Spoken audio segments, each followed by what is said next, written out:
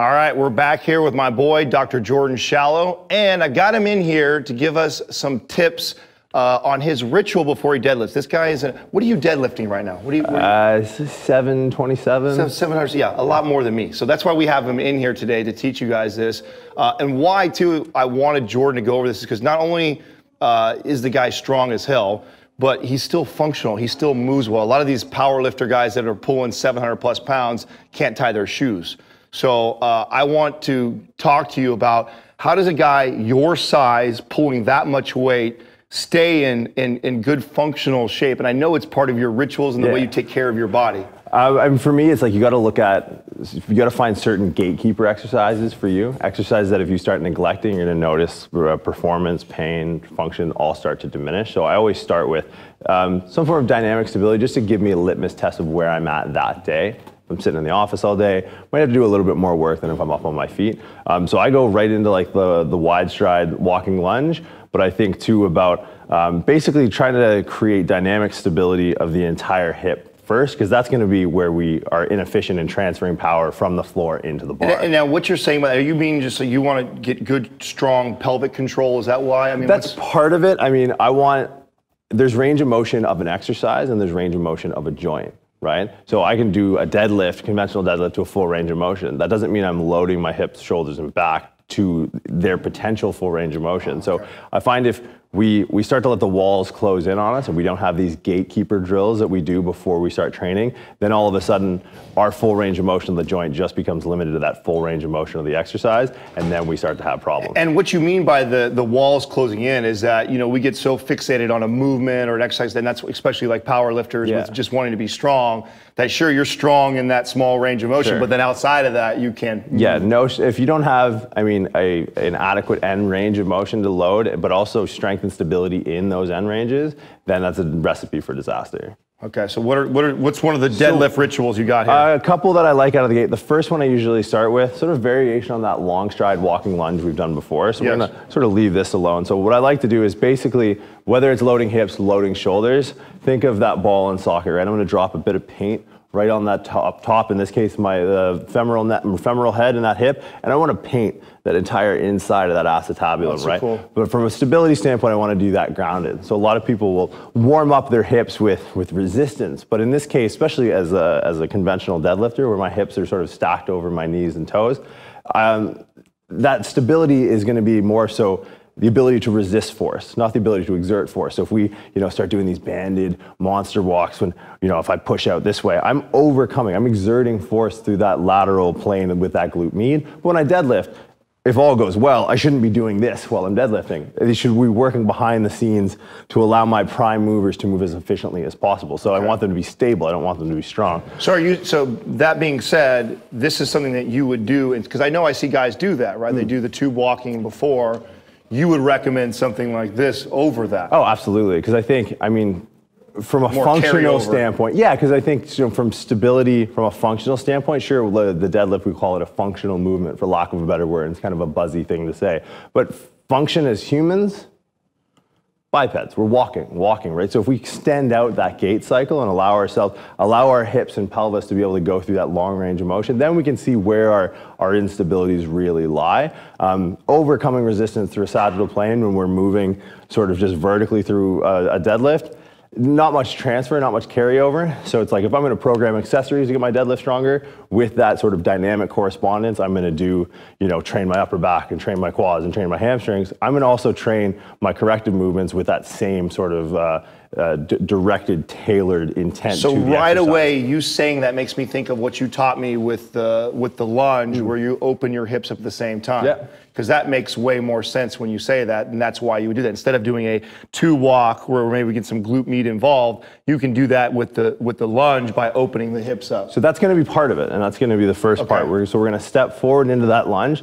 Again, we're gonna open those hips up. We're gonna keep that chest. And so when you say that, you're pushing both the knees out, right? Yeah, so sort of a principle is we have stability. I think of stability as 100% value, right? So and of that 100%, we can make it up partially from structure, partially from function. So we want to make sure that regardless of where we're at, that we have both of those. The structure is sort of a preset number, and we need to make sure that function is there. But it's a waving medium of relationship based on position, right? Right now, I don't need functional stability, right? Because I'm structurally in a very sound position. But as we go through increasingly unstable structural positions, i.e. deeper hip flexion, external rotation, that's when we need to call on the stability of those muscles that are meant to sort of just pull the guy wires of the joint to allow our prime movers to do what they do, right? So this is sort of a theme throughout this whole series is as we go through deeper hip flexion, we lose some of that structural stability. That's why we want to call on the functional stability that glute med. So we're going to come down, and I want it to be gradual. I don't want it to be straightforward and then doop, pull out. I want it to be, as you go through that deeper hip and knee flexion, and it's just this very gradual hips open, not forgetting that back hip. Now from here, we're gonna lead with that sternum up, pull with that quad. We're gonna leg drive into the floor. We're gonna get into this position. Now, this is the swing phase of gait, right?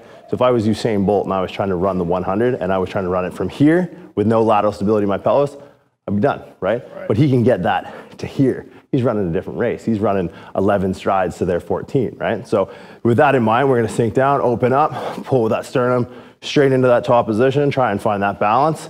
And now back to that theory of like painting the inside of the acetabulum, right?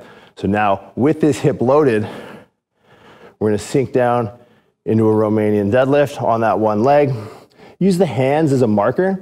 So if we go fingers right to the ground, we'll be able to tell when we start to cheat, we start to give way and move in towards that structurally stable position of the hip, you'll start to pull up. So if we go both fingers to the ground, we're gonna try and just work on that pure hip hinge. And then as we approach that more structurally unstable position, that sort of tabletop chest to the floor, then we're gonna start to explore our stability in that position. So we kick back, we're gonna reach down to the floor, and then from here, purposefully, start to explore your stability. I was just gonna ask you if you're gonna do that. So this is, what he's doing when he's in that position is you're moving from the hips. Yeah, this is my left hip. A lot of people, when they see that, they're gonna wanna move from the shoulders. No, it's all left. Oh geez, see if I can figure it out here. It's all left hip dictating the movement. So I'm gonna drop that finger down.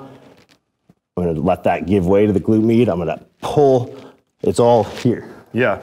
So I forget the name of this move. We actually have this, Doug, in our Prime Pro, where you get over into this position, and then I'm trying to open that up as much as I possibly can in a controlled fashion. But it's coming from the hips, not from the shoulders. When most people see that, they think you're just kind of rotating the torso, but you're really... Well, if they rotate the torso, they'll overcome their stability of the hip. The movement has to come from the hip, because that way it's self-limiting to your stability. If you start throwing your massive upper body around a very limited base of support, you're gonna fall every time. I love the analogy you gave of the paint, because that's really what we're thinking about. And when I used to just say, we're just trying to wake up all these muscles that are around this joint that's so... Well, and it's the thing, it's like the misnomer of like, how many times I hear all those little stability muscles. It's like, listen, we all have the same amount, other than like a few vestigial muscles that are still hanging around, we all have the same amount of muscles, right?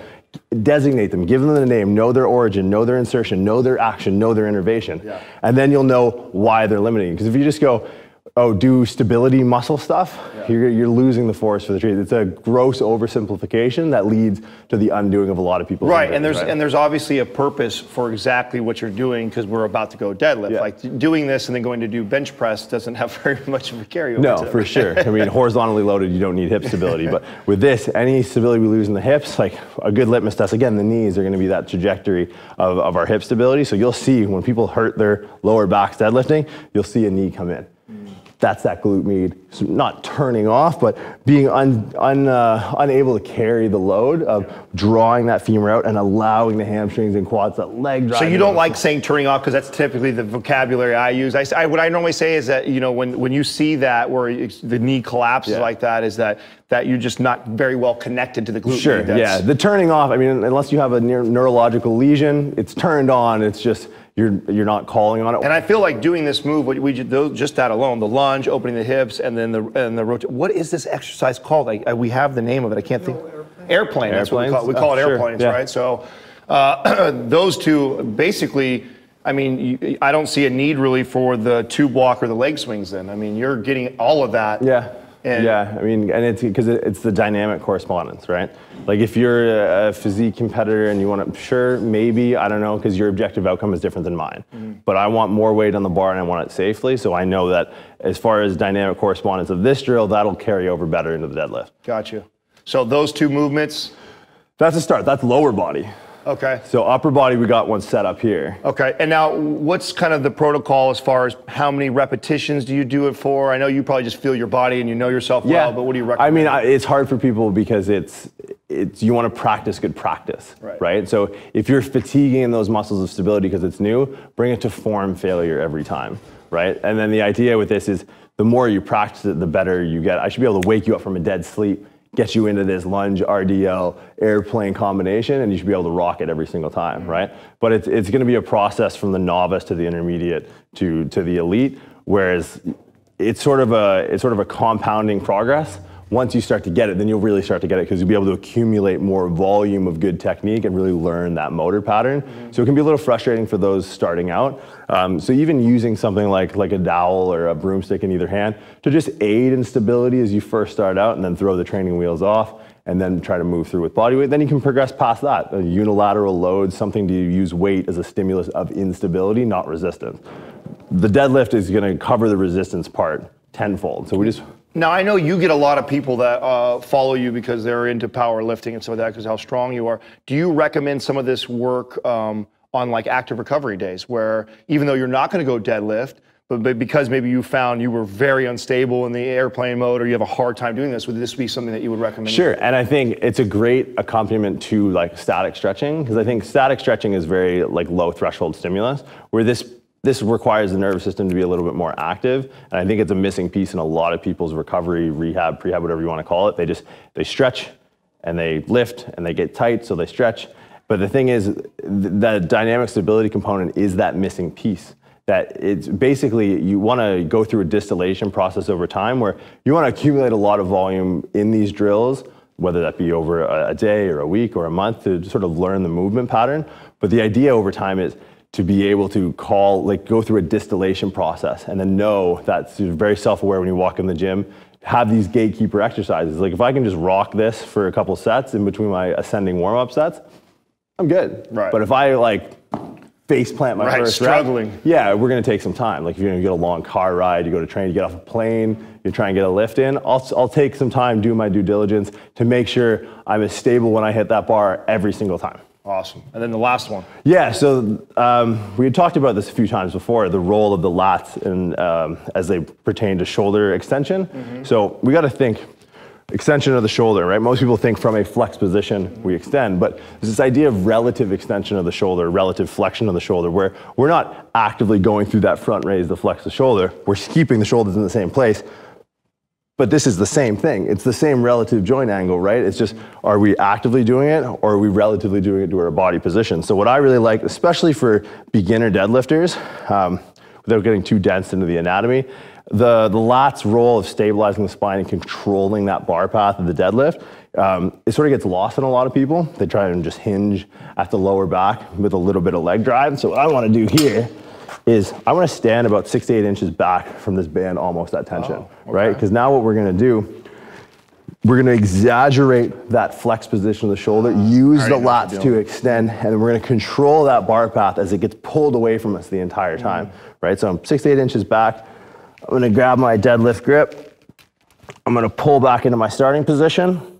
And all that time, I'm using the lats to sort of pack that position of the Which is the purpose of the distraction. Exactly. Right, the purpose of this distraction is it's forcing you to really concentrate on contracting the lats before you pull. Exactly, so think shoulder blades in the back pocket. Once you sort of feel your wrist, elbow, and shoulder all sort of align with your center of gravity, then it's a quick leg drive into the floor, not to forget that this is still gonna be pulling the whole way. Right. And that's how you control your bar path when you're deadlifting heavy weights, is any deviation forward is gonna be amplified to the amount of weight that you have, right? So you'll be able to, regain your form with, 135, 185, but when you start working at really top end weights, any deviation of that bar path, any fix of a horizontal movement that's unneeded is a loss of energy and could be a missed rep. So we're gonna sit back, grab the grip, use those lats, drop the shoulder blades in the back pocket. We're gonna get the knees over the bar, leg drive in. So see how it started to pull me forward on my toes? Now we're gonna make sure, even on the way down in that eccentric, we're packing those lats in, lower down. Now a lot of people like to reset, pull in.